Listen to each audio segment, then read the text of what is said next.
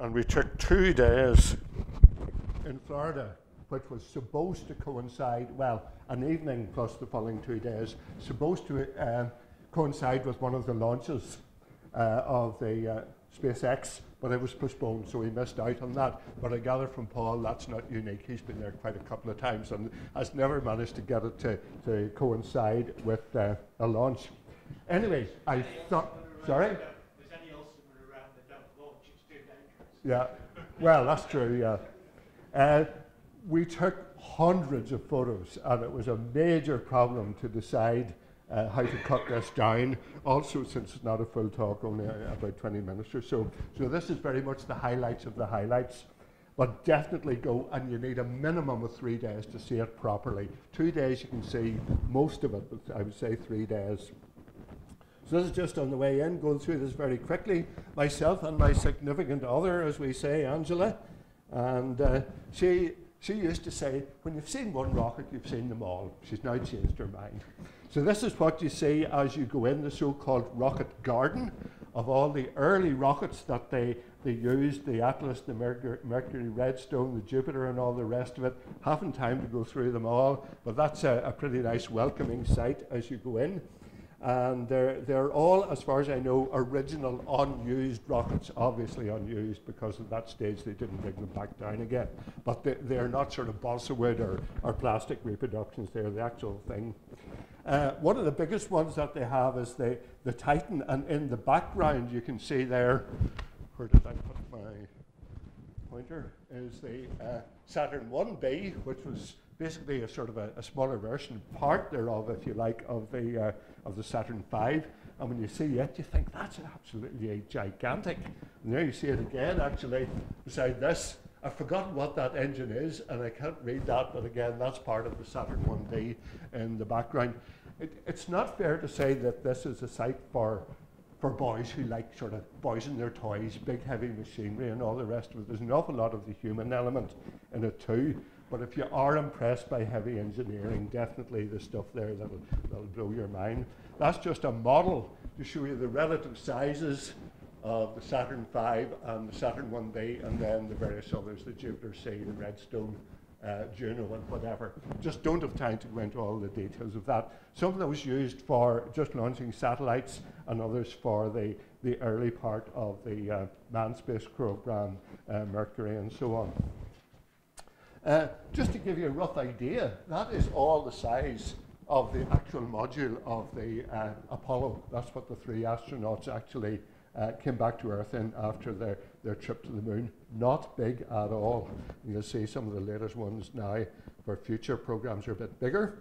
This is one of the most amazing things. I knew all the statistics about this when I went there, because as I say, I followed the space program right from the Sputnik 1 launch, in my pram, of course. That's what they call the Vehicle Assembly Building, where they built the Saturn V and then wheeled it out on a huge launcher to take it to the launch pad. And to give you some idea of the size of that building, at the time it was the biggest single building in the world. The blue part of the flag there is bigger than a tennis court. And the buses that we toured on could quite easily drive up the stripes of the flag there. You don't get close to it. You can see it from miles and miles and miles away. And it was so big that it actually it formed its own weather systems inside. In certain conditions, cloud used to form inside it because of the sheer volume. This is the actual control room for Apollo 8. Now, I have a video which gives a reproduction of the actual film of all the launch of Apollo 8 there.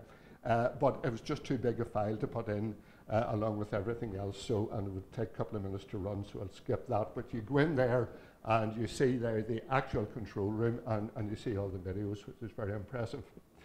This is the actual Saturn V, and it doesn't look all that big there until you realize that these folks here are in the foreground, and what you really want to do is compare it with the size of somebody that's standing directly underneath it. And you go into that room, and as I say, I knew all the statistics, and you look at that and you think, how the flipping heck did that thing ever get off the ground? It is just absolutely unbelievably ginormous. Sorry for all the technical language. And that's looking along the side, and again, just to give you a size of the scale, there's somebody standing sort of underneath it, so they're the same distance away from it as the spacecraft itself. Ignore the people in the background, and then it disappears away off down into the distance. You can only get to that by going on a special bus tour, and you get a couple of hours there basically if you go reasonably early. And then they have the mission patches of all the Apollo flights running down alongside it there, as you can see. That's the second stage, which is impressive enough in itself, but it's nowhere near as big and, as powerful as the first stage. Just skimming through the famous space pen, which they spent, I don't know, was it $1 million or something developing, because it would write upside down and in zero gravity and all the rest of it. The Russians had a much lower tech solution. They used a pencil, which would write upside down or whatever. But it shows you that they very, very limited computing powers, I'm sure you know. They actually did calculations and working out star sightings and so on along the way. And they could have flown the whole mission by themselves without the computer if they'd had to. So these guys are ones that you don't dismiss lightly. This is bringing us slightly more up to date with the shuttle. Obviously, the shuttle is not attached there, but you'll see that in a moment. But this is genuine. The main fuel tank and the two solid rocket boosters that were never actually used, obviously. And again, to give you some idea of the size, don't look at Angela in the foreground. Look at somebody that's a bit further away, and actually she's closer to us than those rockets. Again, the size is just mind-boggling. And you walk, well, you don't have to walk onto that, but that's the approach to the building, which is all focused on the shuttle. And there is, inside the building, the actual Atlantis shuttle. It's tilted over at an angle of about 36 degrees, so that you can see inside it, inside the cargo bay, which we look at in a moment. And you can also walk underneath and see all the famous or infamous heat-resistant tiles on the bottom. And it's very hard to get far enough back to get everything in. But again, that's most of the actual Atlantis, with the famous Canada arm, which they use for grabbing satellites and taking them out of the bay or retrieving something and putting it into the bay and so on. And again, this is the actual spacecraft itself, so it's quite amazing to see that. And that's from underneath. It was very, very hard to get illumination, as you can imagine, because it's, what, 126 feet long or something or other. The interesting thing about it, every individual tile, and I mean every one underneath the shuttle, is unique. Each one is made specifically to an exact size, and they all have to be fitted in exactly the right place. So a major thing. They also have a full-scale mock-up of the Hubble Space Telescope. It's impossible, at least in the area where the public have access to it, it's impossible to get a photograph of the whole thing. But you get a rough idea of what it's like there. So that's quite interesting from the astronomical point of view. The actual bus that the astronauts all got into to go from their morning breakfast and briefing, final briefing, out to the launch pad. You're not allowed in it, as you can imagine. And one of the highlights was lunch with Al Worden of Apollo 15. You pay extra for that, by the way. I'll not tell you how much. Well, you can ask me afterwards.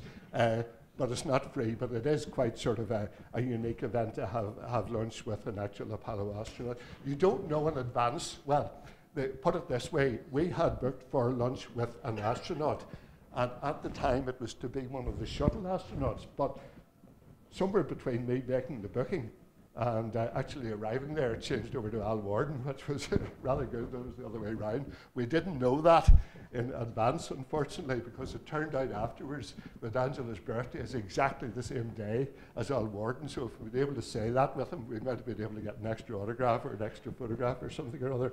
But anyway, all right, have I missed something out? Right, maybe there's something out of order there. Anyway, you get a lunch with them, along with a whole lot of other people, obviously, and you ask questions afterwards, and then you line up for a photograph with them and so on. But he gives you quite a nice personal account of his story, mainly the Apollo thing, but also his previous flights and so on. And without even being asked, he volunteers the answer to what's it like going to the loo in space. And in deference to the sort of the people in the audience, I'm not going to tell you the details of some of the things he says, but it's not just as simple as they say, well, they have a little bag. Anyway, every single astronaut, American astronaut that is in a new Hall of Fame.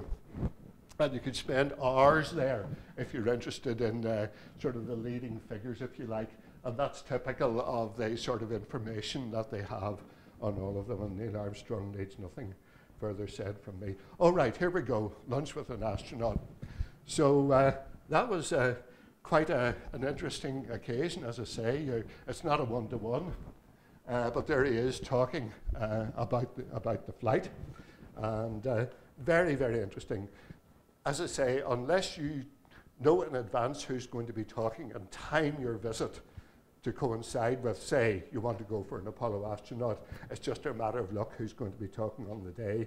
And we were very lucky that he replaced. It was an American guy, but with a Polish name. I forget who it was that we were supposed to be with originally. So there is the actual proof. You get to meet him and shake hands with an actual Apollo astronaut. He didn't walk on the moon. He was the command module pilot, but nevertheless a very important part of history. And very briefly, looking forward to the future, that is the new Orion command module, which is sort of the equivalent of Apollo. It won't be doing exactly the same thing, but it is much, much bigger, as you can see there from scale compared with the previous one. They have examples of all the independent people like Jeff Bezos and what's the other one? Orion, SpaceX, and so on. All and some spacecraft that have actually flown and come back down again. Just don't have time to go into all the details of it. So that's the last one. As I say, thoroughly worth a visit. There's all sorts of interactive stuff. There's exhibitions. There's stuff for young people. There's you can sort of sign up for a Mars adventure. There's a shuttle launch reproduction experience, all sorts of stuff which literally I don't have time to go into. But thoroughly recommend it. And as I say, allow about 2 or 3 days for a proper visit. So that's it. Thanks very much.